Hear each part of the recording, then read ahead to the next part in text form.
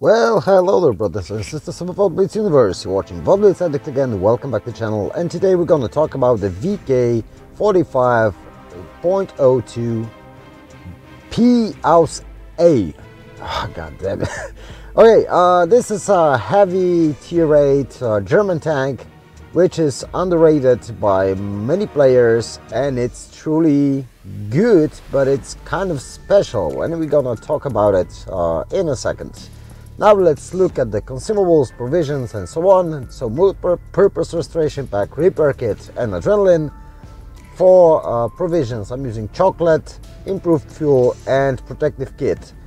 If you're using the chocolate bar, as you can see, it brings only a tiny amount of the performance of a tank, while protective kit gives you a bit more, and it's wise to use it instead of it.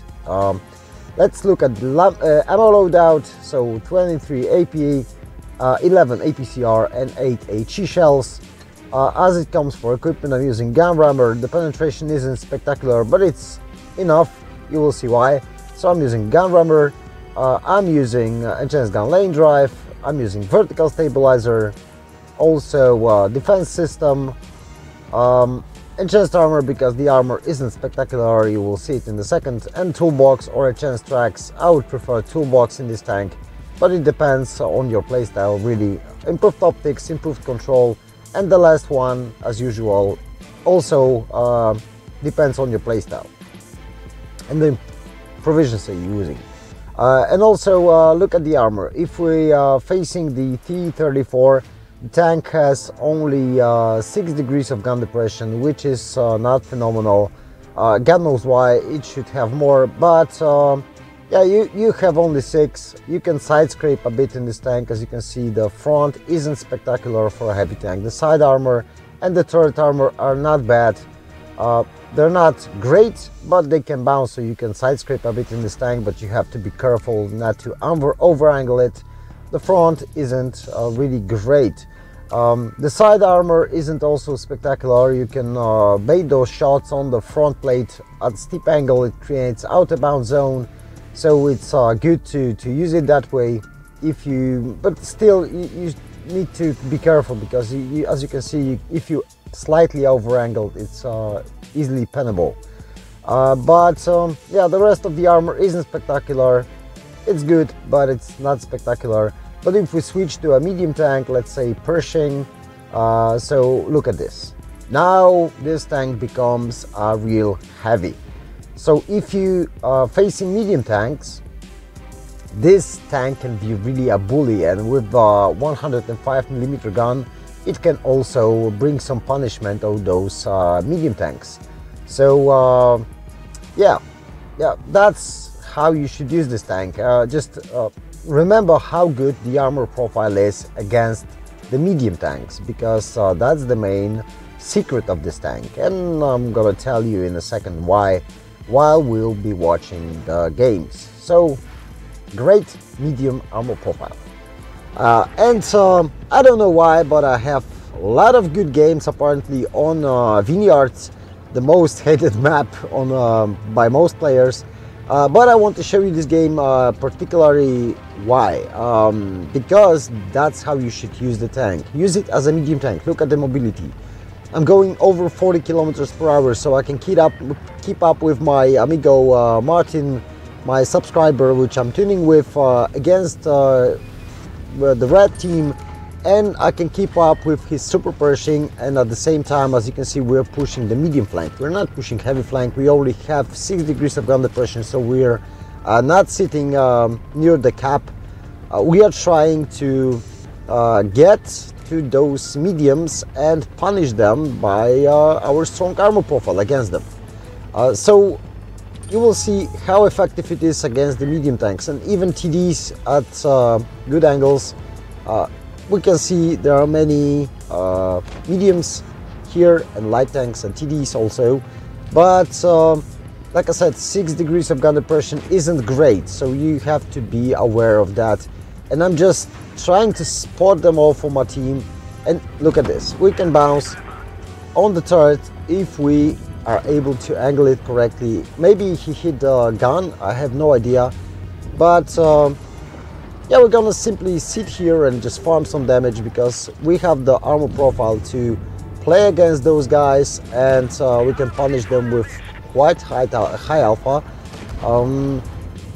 And also my friend in Super Pershing has the armor profile of a good heavium, as basically as we do, because we both kind of heaviums. We have the armor profile on front, also he has the armor profile on front, and we don't have great mobility, and we both don't have those big alpha guns, but we have at least he has the DPM, I have more punch. So we're gonna use it. You can see the gun depression. I'm really struggling to get some shots, and basically this this Moots will just give me a headache here. But we're gonna handle him real soon. So as you can see, my amigo is pushing on the STA. We are pushing on this Panzer 58 because we simply want to clear him. He's a good tank. It's a really good tank when played correctly. So we're gonna clear him out. And it's 4 on 4. We have 2 caps in this moment. So basically, all we have to do is push on this remaining reds. We're still quite healthy on hit points, so we can deal with them. As you can see, my amigo dealt with 1 tank, and we have 2 more to go. So maybe while we're watching, it's nothing really special about this game. We're just gonna farm some more and that's all. But what's the great thing about this tank? So 2 great things. One is mobility. The second is nice armor profile against the medium tanks. So that's the best way to play this tank and use this tank. But if you need to push on the heavy side, you can do it, but you have to read the enemy lineup and see who will be you facing with. With the next game, I'm gonna show you how to use it as a heavy, but there were circumstances that make me make that decision that I will push with the heavies. So yeah, the mobility and the armor profile strong against the mediums and light tanks are the pros of this tank. The cons of this tank are basically lack of armor for a heavy tank and pretty large armor pretty much tank profile, pretty large tank profile for a heavy tank. But it's typical for German tanks. They were very high and yeah, and they are pretty easy to take over from the sides and the back, because they are massive, simply. And as you can see, we are bottom tier in this game, and I decided to push with the heavies because I've seen at the beginning of the game that they had AMX 5120, which is a good tank when it comes to being a bully with the autoloader, but also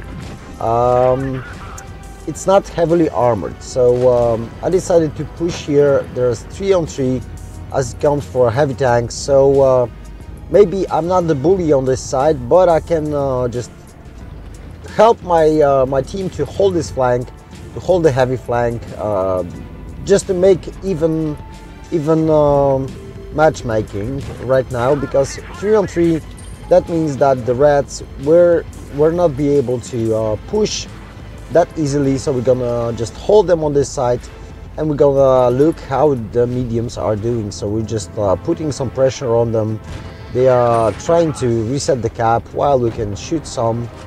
But I can see on the right side, as you can see, there are mediums that decided to push on this side. So I decided to help the mediums. I have shots, I have possibility to clear them. I have the good position that doesn't require my gun depression, which is great, because the 6 degrees of gun depression is really not spectacular. And when you're used to like at least 8 degrees in the German heavies with such a tall vehicle, the 6 degrees are really not spectacular. And it kind of bothers me from time to time when I play this tank, But I already grinded it and I mastered it, so you're gonna see the mastery real soon on my channel. But still, I wanted to tell you that it's a good tank, and you will see in the last game there will be one more game when you will see there will be tanks that will simply ignore me, which is great, because they decide to take me down a bit later, because I don't have spectacular armor profile, so I'm easy to deal with. I don't have great alpha gun, so that means that even medium tanks can deal with me, and that's mainly why those tanks will be ignoring me, and that's great, because if they are ignoring you, that means you can have 3 shots and just do your job. So do quite a lot of damage, do some killing, do some good stuff. Even as a bottom tier, you will see we can be effective. So we had the first task here 4 kills, top gun, pretty nice for such a tank on the bottom tier. So basically treat this tank like heavium, and like I told you, I have many good games on Vineyards, and again we're gonna push the medium side because there's greater spot for us, because we don't have the gun oppression to be in the middle, and we don't want to face those heavy tanks. So the best thing to do is push this tank with the mediums. You can keep up with the mediums, you have better armor profile than the mediums, and you can be great support gun for the mediums, and on the medium flank you will do simply great. And you will see again in this game that I have no idea why did I shoot it. Probably it was by mistake, but who knows, maybe I wanted to test my shell on the rock. But yeah, we're gonna simply sit here because it's a good spot for a tank like this. There's not so steep terrain around, so we can create some shots. And look at this, this was really great shot. It was shot of really of hope, and I went in. I just said like, yeah, Aaron Jesus loves me today. And yeah, as you can see, we have this E25 here, and there's an IS-5. IS-5 doesn't have gun depression, so it's great for us. He needs to push all the way up. We have this little bump in front of us, so that means we have our lower part of the tank hidden behind it, which is great, because the turret, even though it's not really spectacularly armored, it's possible to bounce shells, especially from those bottom tier tanks. And in this game we are top tier, so the armor profile is quite good for most of the tanks, and so we can just sit here and, as you can see, and farm some damage. I don't want to push because this IS-5, I checked his stats, he was a good player. Have no idea why he was simply ignoring me. And while he was positioning himself over there, yeah, because yeah, hello, E25 just was sitting in one spot, which wasn't great for him, and that means we can farm some more. We received a nasty shot from that side, but still we have shots available. I don't want to move from here. Why do I need to? I can see there's this IS is starting to push, so I decided to clear this 15A, because it's not such easy target to clear from the front, and I had such side shots, so I was able to clear them out. Now I'll clear the EXP, and I will push with my T49 and try to help him to deal with this IS-5. I just love the shots. I should have aimed correctly, but yeah, I'm gonna simply try to push. Well, the RNGs loved me with the TC71. Now it hates me, and I'm just hitting the tracks or hitting the dirt.